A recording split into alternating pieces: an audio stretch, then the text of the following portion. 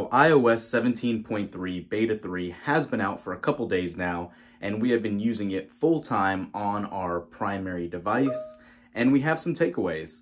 First things first, right out of the bat, battery life has definitely been improved from Beta 2, and this actually does feel like a complete build. Does it mean it's perfect? No, we still have some ongoing issues with it. The notification bug still is here, where when you swipe up, the notifications come in very glitchy in a square instead of that oval looking design. And it's definitely still not quite there. However, like I said, this is nothing new. This actual bug has been here since iOS 17 came out. Very strange actually that Apple has not fixed it yet. But aside from these changes, should you put it on your primary device? Totally up to you as always. However, this is definitely one of the more stable betas that we've had 48 hours later. Beyond that, let's go ahead and jump into these features that are making 17.3's final release. Let's go. So I'm going to try to make this video as short and quick as possible, just because if you've been following along with all the news on iOS 17.3, you would know it is not one of the larger updates Apple's offered as far as new features go.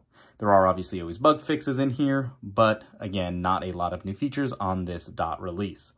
One of the main ones is going to be in settings and Face ID and passwords.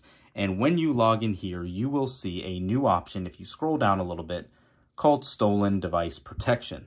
This is one of their pillars for this release.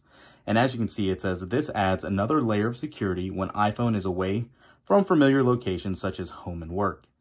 Face ID is required to access certain data, and a delay prevents quick changes to security settings.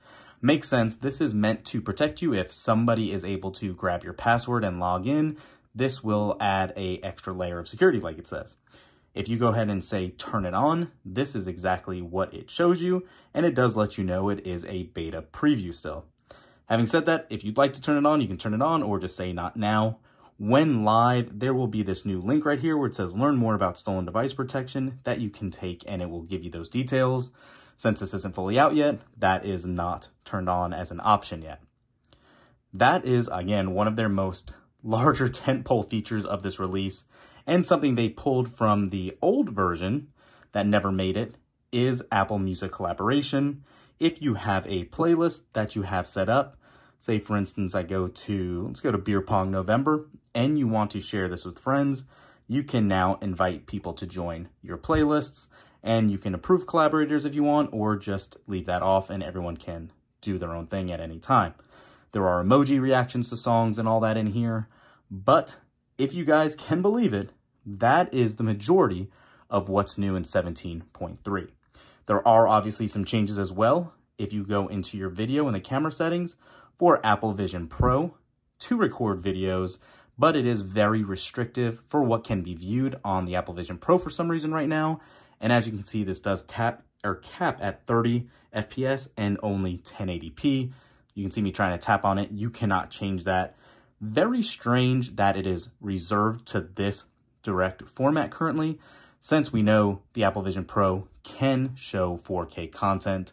Hopefully that's something that will be released in the near future. But aside from that, not much else has been found. We still, like I said, have some of those bugs when scrolling through. You can see the lag right there as well. So still glitchy. You still sometimes get those square cutouts instead of the oval ones. But aside from that, that is what to expect in 17.3. Again, this is running Beta 3. The RC should be out next week, and then a week or so after the final public release. Let us know if this is underwhelming for you or if this exceeds your expectation in the comments down below. Thanks for watching. We will catch you in the next one. Peace.